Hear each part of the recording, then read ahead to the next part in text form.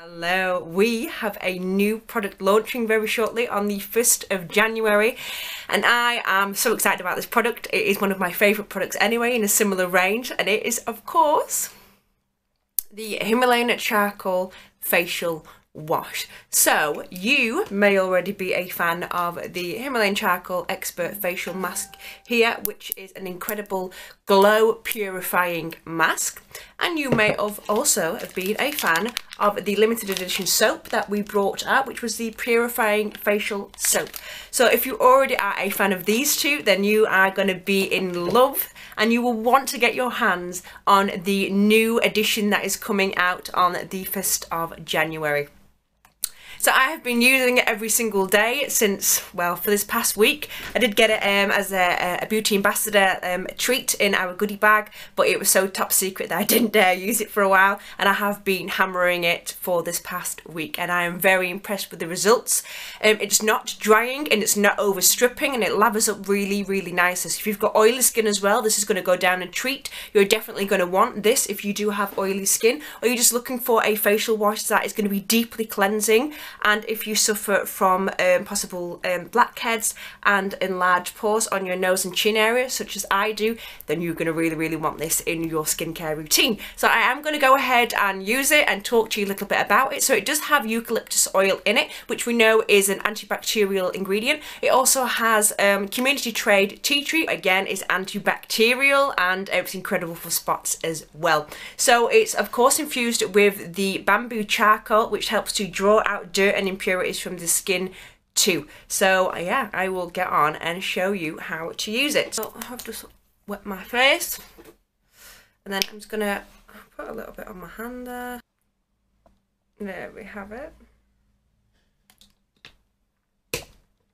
And so it is a gel texture, and it smells exactly like the mask. I'm just going to put it, so you would of course do this in the sink. What I like about it is that it really does lather up really nicely. And I'm just concentrating it in the areas where I really want it to penetrate deeply. So you can use this every single day. Okay, so I am back and my skin is feeling really purified, really fresh and clean as well, and I feel like I am I've got a bit of a healthy glow as well. So I was just talking about different products that you could pair this with to make the most out of it. So you could very happily just use it on its own, which is fine, but however, you could then, if you wanted an extra deep cleansing, you could pair this product with the facial buffing brush. So this acts as a gentle exfoliator as well, and it would really help to foam up that product more, so it would help to penetrate the skin even more. And another one which has been my personal favourite, and I've really been enjoying it, is the facial brush. So it's a little facial brush, really small. This is the newish one, I've just used it, so it is looking a tiny bit grubby. I really like it. It comes with an acrylic container. It comes with a little cap as well to help keep it nice and hygienic. And the bristles on